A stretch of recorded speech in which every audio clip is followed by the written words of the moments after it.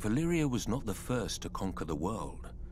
In the dawn of days, the city of Ghis opened its gates and poured forth its legions across the continent of Essos.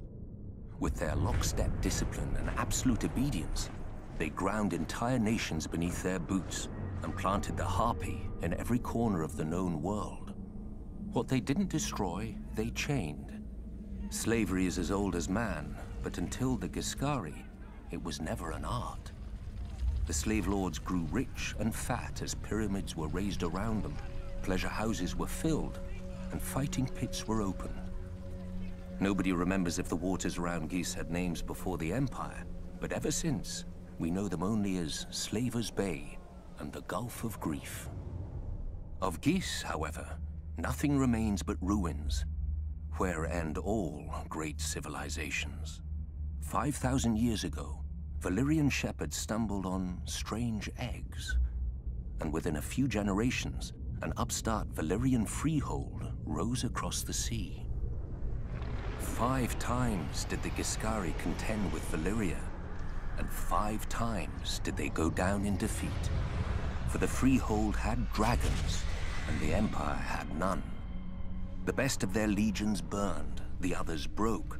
The brick walls of Ghis were pulled down, the streets and buildings turned to ash, and the very fields sown with salt, sulfur, and skulls. Yet the Empire was not wholly destroyed. Astapor, Yunkai, and Meereen, once lowly colonies along Slaver's Bay, survived, and even thrived. Valyria had watched the Ghiscari grow rich and powerful off the backs of conquered peoples, and now the self-styled Freehold wanted its turn. While the Dragon Lords brought the world to heel, the slave markets of their former enemy never lacked for flesh. Lamenting the lost empire, the descendants of old Ghis grew rich and fat. The doom fell on Valyria, and the Dothraki rose to pillage most of the continent at will. But gold-laden Astapor, Yunkai, and Meereen continue as they have for thousands of years, untouched. For even the Horse Lords understand what the Ghiscari taught Valyria so long ago.